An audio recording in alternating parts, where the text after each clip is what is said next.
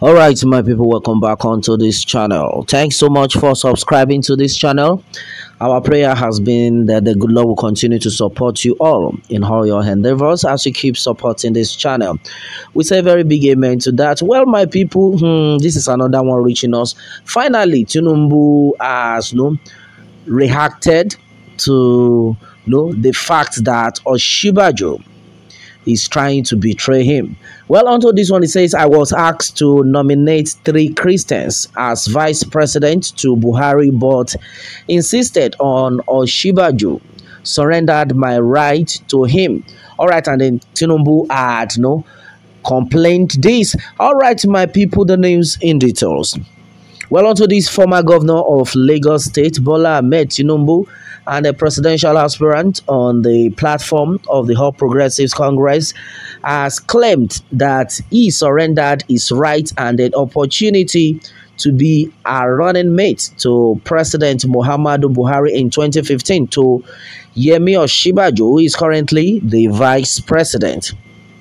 Speaking at the Presidential Lodge in Abeokuta, Ogun State, while addressing the APC delegates ahead of the party's primaries, Tinubu said he had wanted to be president at the time but was approached by Buhari to become his vice president after the latter's repeated attempt at becoming the president of Nigeria. However, as efforts were still underway to structure the APC properly, he said he had an obligation to bring in a Christian to become Buhari's running mate, as the religious views of the president, vice president, and then Senate president cannot be the same. The party had requested 3 Christian politicians. Tinubu said, adding that he insisted on nominating 1 candidate. He said despite pleas from various quarters to him to reconsider his position, he insisted on nominating Osinbajo, who successfully clinched the position.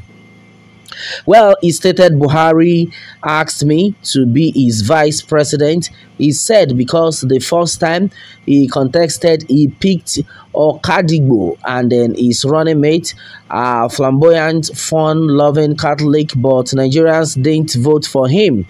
The second time he picked another Igbo, Ume Ezeoke.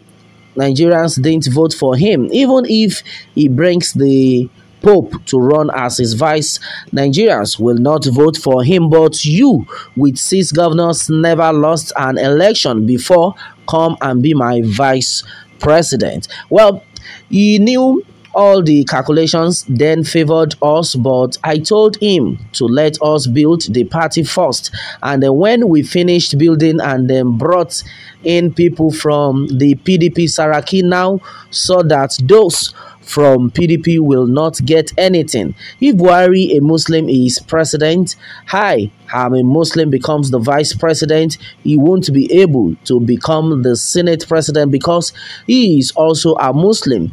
We all cannot be Muslims. That was how they started the campaign of calumny against me. Well, so I told them I have a Christian candidate that I can nominate to save this party. That was how I nominated Vice President Osinbajo, and I surrendered my right to him. They asked me to submit 3 names: Yemi Cardozo, Wale Edun, and then Yemi Osinbajo. I told them if I bring 3 names, I have opened the door for a thief. You might add 1 more name and then go for that 4th person. So I insisted on submitting only 1 name because I am surrendering my rights. Well, I was approached by the ulamas who wanted me to reconsider, but I refused. That was how I nominated Osinbajo. That is the truth. I have not mentioned it anywhere else. All right, and then this exactly what Bola Ahmed Tinubu had complained to the people. Where he has narrated all this, and to know that look at this same Osinbajo that I nominated for this position, look at what he is now doing to me. Why are you people now against me? All right, and the majority of people do actually reacted onto this one. Well, you brought in Osinbajo, you brought in President Muhammadu Buhari simply because of your evil agenda, and at the end of the day, it will never go well with you. Well, majority of people are not even happy. They are not even ready to listen to that, because the APC regime had never, in fact, did not favor anyone as far as the movement is concerned. Okay, and then according to Femi Adebayo, okay, Agarakwe Emmanuel says, well, educated old man like you and then a leader in post altering out this rubbish. And it has been replied by Femi Adebayo. It says, well, Grandpa Tinu, stress is not good for you. Go rest, I beg. All right, so that's the only thing people can say to him, that he should just go and rest. Well, okay, you lied, Oga Tinubu. You didn't nominate Osinbajo for vice president's job. Rauf Aregbesola, Fayemi, etc. did that. You wanted to be Buhari's vice, and he rejected a joint Muslim ticket knowing it wouldn't have sailed through. You are too greedy and then over ambitious. Okay, and this had been said by Salios Emmanuel. Okay, a lot of people on this are tackled Tinubu. I don't know why I'm calling him Buhari. They've tackled Tinubu on different aspects. Well, someone is saying that your point is explicit, but it stopped by saying that. Well, Uhamba Charles says, well, but Osinbajo said recently that Tinubu is not the one who nominated him, but former Osun Governor Engineer Aregbesola. All right, and then Solomon Olatunde on this says, well, Solomon was made king at the expense of Absalom. So what are you talking about? Well, old man, go and rest. You have nothing to offer. Surrender your right. Are you a Christian? Okay, my brother, my sister, exactly. Majority of people have actually tackled Bola Ahmed Tinubu on this one, that, oh, you are even saying you surrendered your rights. Well, if it is your right, then you should have become the vice president, simply because they needed a Christian and then you are a Muslim. Well, I think I quite understand some parts that Bola Ahmed Tinubu is trying to pass. Well, if he had chosen someone else, I believe Osinbajo wouldn't have become the vice president. I think I quite understand his plight on this one. Well, the truth of the matter is the APC government never did, in fact, never did a great deal for the people. The APC government disappointed a lot of people, and I think that is just the the basis of the old issue.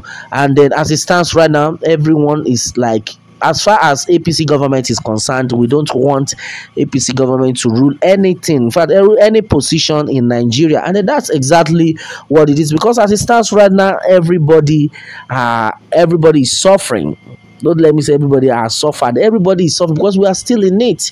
We are suffering simply because of this APC regime, and then simply because Bola Ahmed Tinubu brought in President Muhammadu Buhari, and the whole truth had been that even they themselves are now going against themselves. And I think this is what majority of people call what they call nemesis, and I think nemesis is catching up with Bola Ahmed Tinubu, and that is how it's going to be, because they have said these times with a number that politics is a dirty game, and then now I understand why politics is called a dirty game. All right, my people, this is what it is right now. On to this one. What more can we say? Meanwhile, let me have your own take on this, my people, and remember to subscribe for more updates if you are new on this channel. All right, thanks and God bless.